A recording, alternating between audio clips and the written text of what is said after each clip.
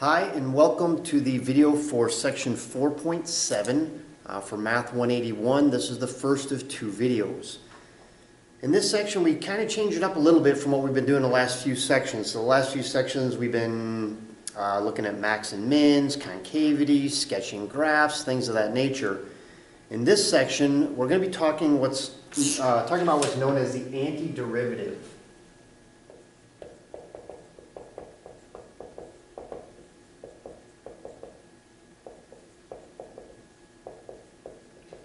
And this is actually pretty important in terms of the last chapter of the semester here, chapter 5, which is integrals. We're going to be applying this antiderivative quite a bit. So with a lot of what we do in math, there's always like the reversing process, right? Like we can square a number and then take the square root. Or we could take the natural log of a number and then take e. And they kind of cancel each other out, reverse the process. Well, as the name implies, antiderivative, that's what we're going to be doing. So up until this point, we had a function and we've been finding the derivative of it. Now we're going to be given some function, take the antiderivative, and find out what was the original function that led to that function we were given. So formally, a definition is a function f. And notice here now, this is a capital F. When we're talking about the starting function, it's a little f. The function, the derivative function, is capital F. So the function capital F is called an antiderivative.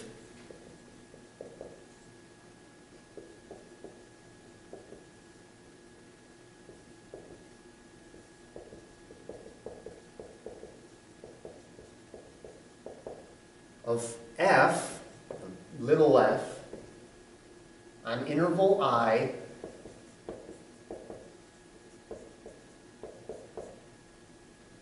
if f prime of x is equal to the original function f for all x in that interval I. So, what is this thing really saying? So i.e., let's say we let f of x equal x squared. In that case, big F of x would have to be 1/3 x to the third. And why is that? Well, because by the definition, if I take the derivative of this guy, so f prime of x is what? Bring down the 3 and multiply it. That's 1x subtract 1 squared, which is our starting function f.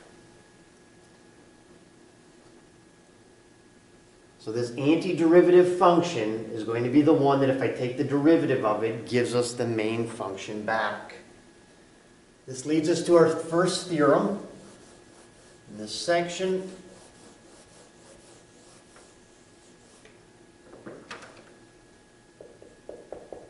So theorem 1 says the following: if f is an antiderivative of, so if capital F is an antiderivative of little f,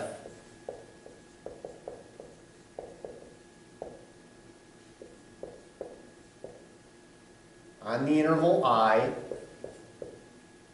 then the most general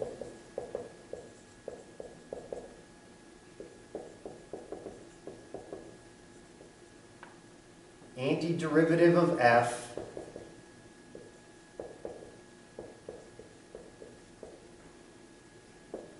is capital F of x plus c, where c is an arbitrary constant.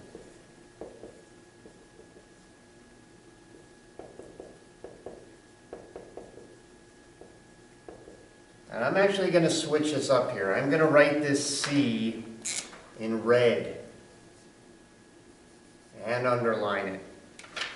Reason being is that as you guys are doing some of the homework, hopefully not on the exam making this mistake, but you'll put in an answer and it'll say wrong. And it's because you're forgetting this constant. Why do we have to put this c there? Well, let's look at the following.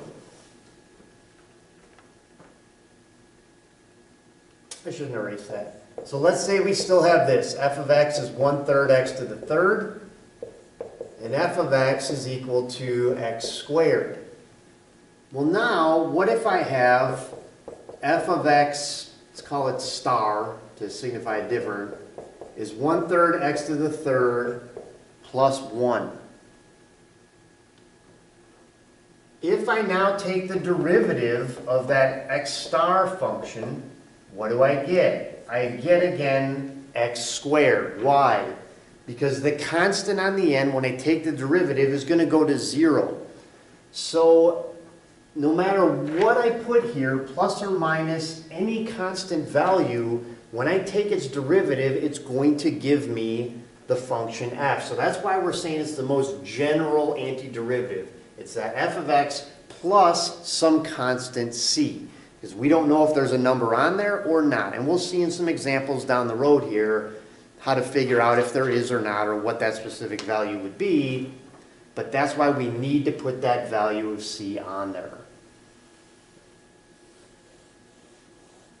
So how do we find these antiderivatives? What are the process, or do we have any shortcuts? And the answer is yes, a little bit. So some of the basics. So I'm just going to build a little table here.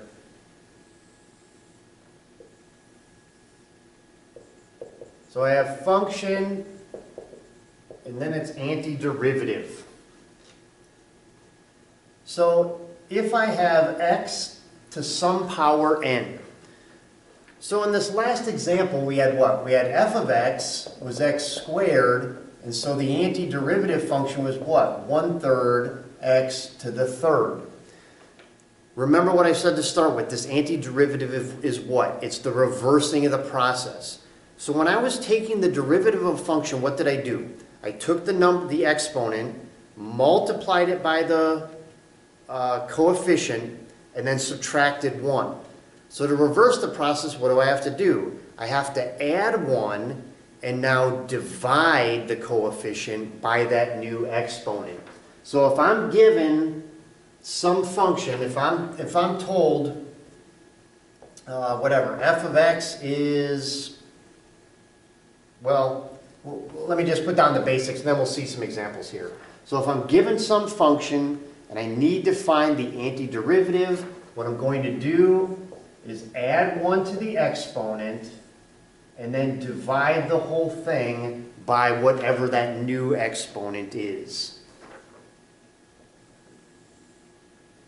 What if I have 1 over x?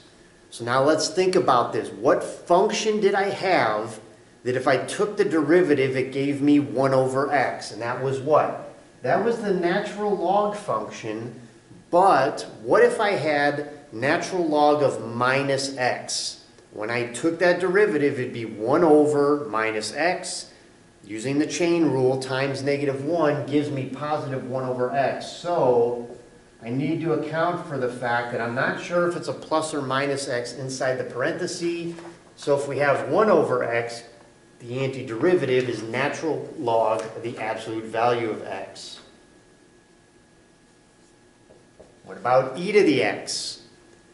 So what function did I have that if I took the derivative, I got e to the x? Well, it's the same thing, right? So if I have e to the x, I take the derivative, I get e to the x.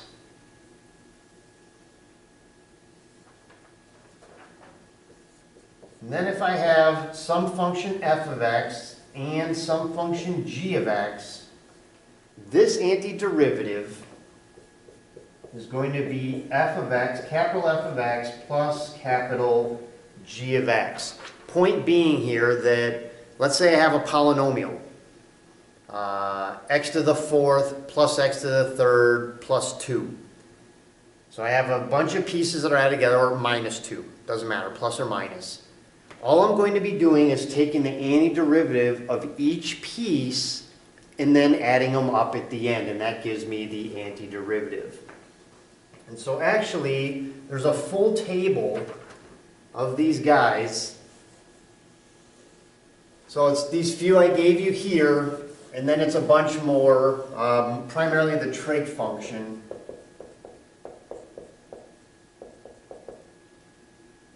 So the full table is on page 249. And again, it's primarily the trig functions. It's, you know, if I have sine, then it's got to be minus cosine. If I have cosine, then it's got to be sine. So again, it's, I know some of you have sort of like a cheat sheet or a printout of the derivatives of functions. So you're just going to look on the right side, find out, oh, okay, this matches here, so that would have been my base function. Go back to the one on the left of the equal sign. So that's it. Pretty quick video to start here. Kind of introduce you to what is the idea of the antiderivative. It's essentially the reversing of the process to find that original function. Come on back, video 2, we're just going to work a bunch of examples, kind of get comfortable with the concept. So once we get into chapter 5, it's a little easier to process through.